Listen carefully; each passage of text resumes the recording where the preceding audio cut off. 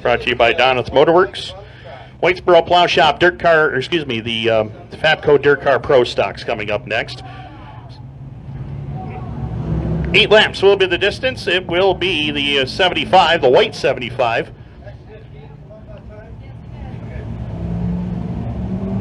Of Eli Gilbert on point. Alongside of him will be Pete Stefanski in car number 2. Row number 2 is going to feature Michael Clark in the 00C with the X15 of Tyler Bushy. Dakota Sharp in car number 12 alongside of the 75 of Kenny Hartshorn. Final row back there in row number 4. We are going to find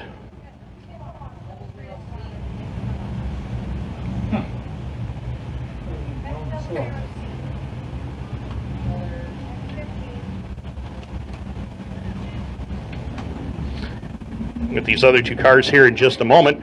6 or 8 laps is the distance. We are back to green.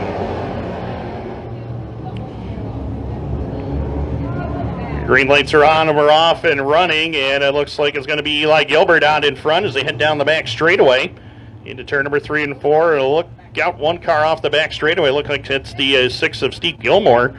Ricky Duskus in the 3 will leave off of turn number 4, back down to the line. Who's going to lead lap number 1? Gilbert by a nose out in front of Pete Stefanski as they make their way up into turns 1 and 2.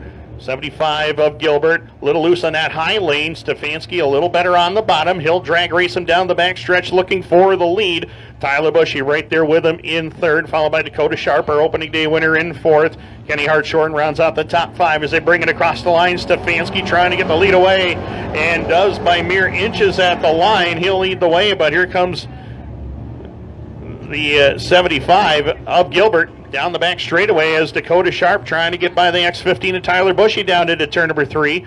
Sharp right there with Bushy in 4th as the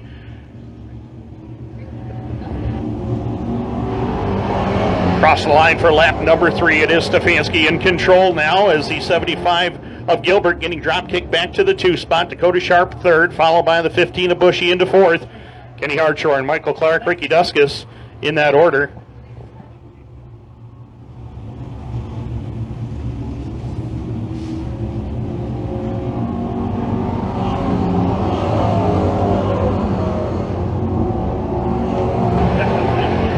So it is confirmed that is Jason Gilmore in car number 6 and Ricky Duskus in the 3 towards the back portion of the field.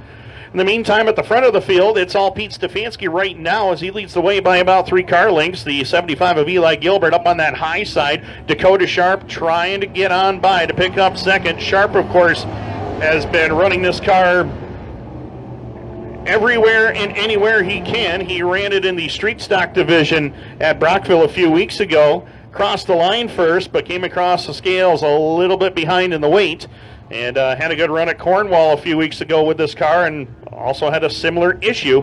But right now he's holding on to 2nd as he brings it across the line. He'll get by Gilbert for the 2 spot. Gilbert back to 3rd. Bushy, Hartshorn in that top 5 order. Then it's Ricky Duskus, Jason Gilmore, and Michael Clark in that order. But Pete Stefanski has been the dominant force here tonight.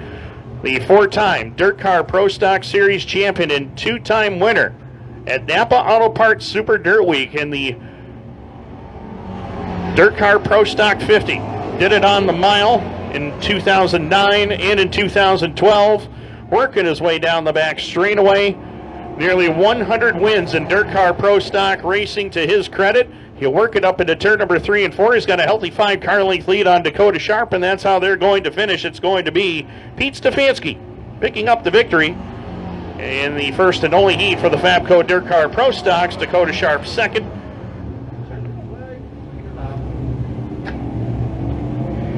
Eli Gilbert 3rd, followed by the 15 of Bushy in this